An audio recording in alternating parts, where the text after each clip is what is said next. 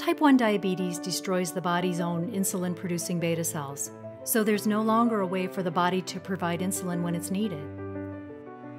But what if you could take insulin that would automatically sense your body's blood glucose levels, that knew when it was needed and when it wasn't? What if we could develop insulin that was, well, smarter? JDRF is actively pursuing a plan to make this a reality. Currently, insulin is just a lifeline, and while it makes survival possible, it doesn't make it easy.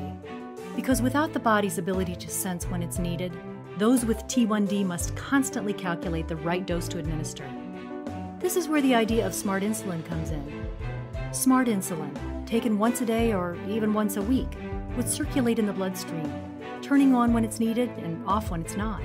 Whether it comes in a pill or an injection, smart insulin would give someone with T1D perfect blood glucose control throughout the day and wouldn't be influenced by what they ate, how hard they exercised, or how stressed they were at work or school. Ultimately, smart insulin could completely eliminate the need to mechanically manage insulin levels. And it's much more than a high-tech dream. Years ago, where others saw risk, JDRF saw opportunity and invested in one of the original ideas for smart insulin. Today, because of JDRF's vision, a global pharmaceutical leader is working on smart insulin, and scientists around the world have responded to JDRF's call for new approaches to the smart insulin idea.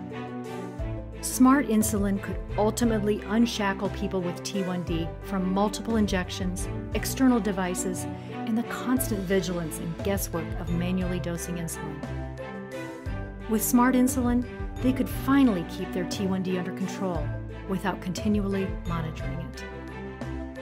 But there's still a lot of work to be done, and we need your help. Support our efforts to make smart insulin a success.